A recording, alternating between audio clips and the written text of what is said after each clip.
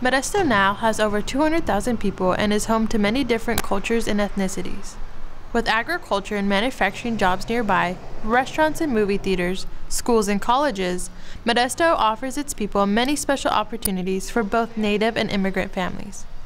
By creating a program for high school English learning students, Davis has become a school with an incredibly large variety of students and languages. So the Language Institute is a specialized program, and we serve all of the immigrant and refugee students entering the greater Modesto area at the high school level. With that program, Davis High School has not only helped a majority of Hispanics, but has opened the doors to many new immigrants, including those from the Middle East. Our second largest demographic of students are war refugees. So from 2009 until about 2011, those students were coming from Iraq. And then we had a wave of students entering our schools from Afghanistan. In fact, we're still getting enrollments from Afghanistan. And then most recently, starting last spring, we started to receive students from Syria. Modesto's local refugee organization, World Relief, has relocated thousands of refugees and has helped with the process from beginning to end. We resettle refugees in Modesto. So cases are assigned to our office from Department of State, and we start pre-arrival. As soon as we get a flight notice for the families, we begin looking for housing for them, try to get donations from the churches, from community members, different organizations. Once the families arrive, we make sure they're picked up from the airport, they have a warm, culturally appropriate meal. We get them enrolled in their appointments with the county office, with public health, school enrollment, social security office. Many of the refugees fleeing their country for a better life react surprisingly well to the new American high school environment.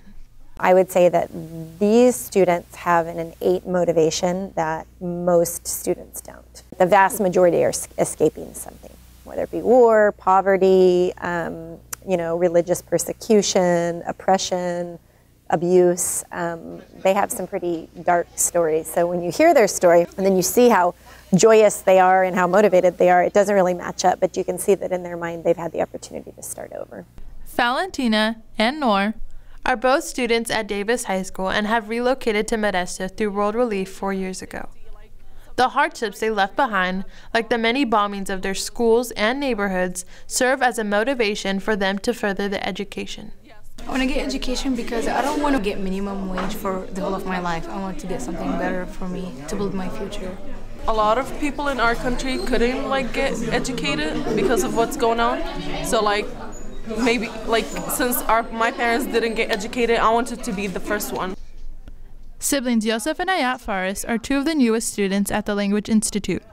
For them, the change in education and culture is extremely foreign compared to their life in their hometown of Damascus, Syria. In America, technology is better than in Syria, which is very beneficial to our education.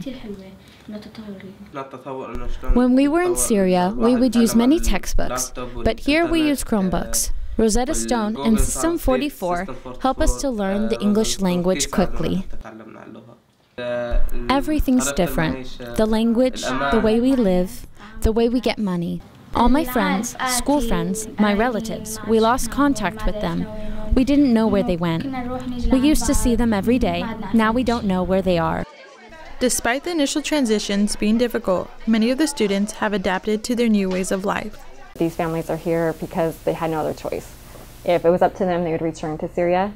But because of the dangers, they're just not able to right now. But they want to, have a future for their family. They want the same thing an American wants to. Reporting for JNN, this has been Leonella Mota and Catherine Swartz.